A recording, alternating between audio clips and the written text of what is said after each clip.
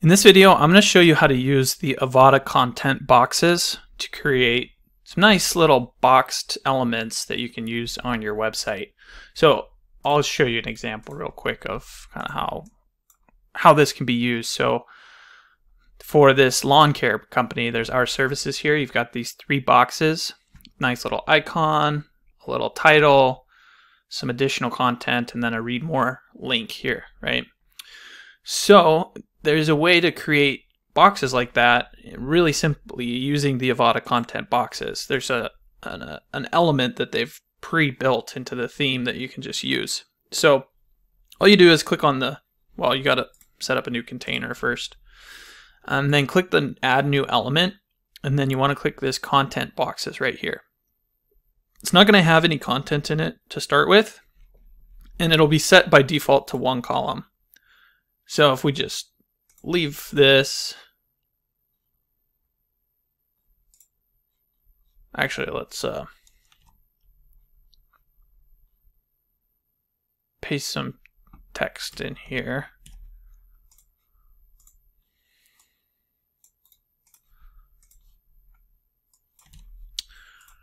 Then you'll see how this shows up. So we'll just preview this right quick. So it just shows up as one block like that, right?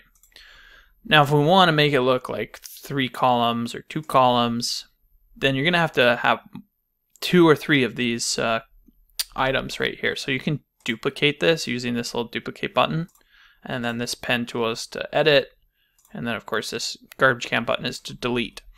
But even if you just add that in and preview it, it's going to stack them on top of each other. So what we would want to do there is then change this to 2 columns. And then that's going to allow us to create that 2-column section. So you can see going down a page, this can look pretty nice, having these different columns set up here, right? Now there's a ton of different options. There's like the classic mode. You can do a classic icon on top. You can do more of a clean layout. You can do a timeline that's vertical. So I recommend just playing around with these to see, which one. So these look a little bit better. I kind of like them when they're centered like that. And then you can actually choose an icon for each of these. Do an angry face for one, and an anchor for another. Just as an example. So now you can see that we've got these nice content boxes that pop up here.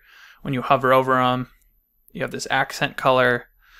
So you can kind of start building out something similar to what we have right here, right?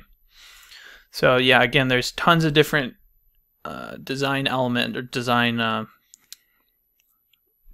features that you can edit. So you have the actual layout, the number of columns, the link type. So if you want like a button or a button bar, the link area. So right now it's set so if you hover over this, then that's the link area. The target link, so if you want it to open in the same window or a new window, content alignment, animation, and visibility, whether you want it to show up on all devices or just small screens or just large screens. Now, this section here is going to be global elements, meaning it's going to impact all of the content in the boxes, right? But you can also edit on an individual content box level. So that's here. So you could change the content box background, for instance.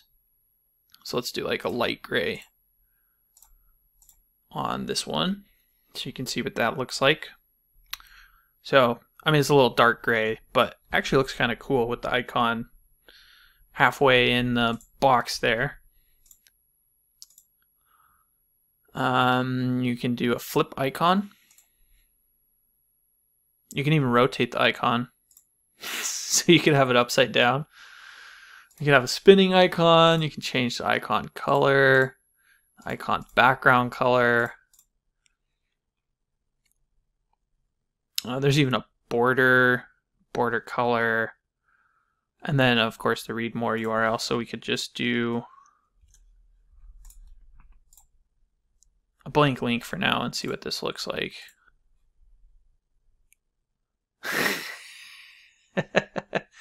So now we have a spinning icon that's all sorts of crazy colors. We've got that read more link there now. We've got the background.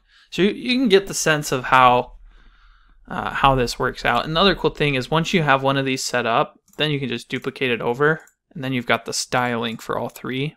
Oops, we're gonna have to change this to 3 column if we want to do 3. Let's change it to 4 columns and do 4, just so you can see what that looks like. So now it's more like a vertical column. The angry face is spinning all over the place. That's hilarious. Alright, so that should give you a basic sense of how the Avada content boxes work.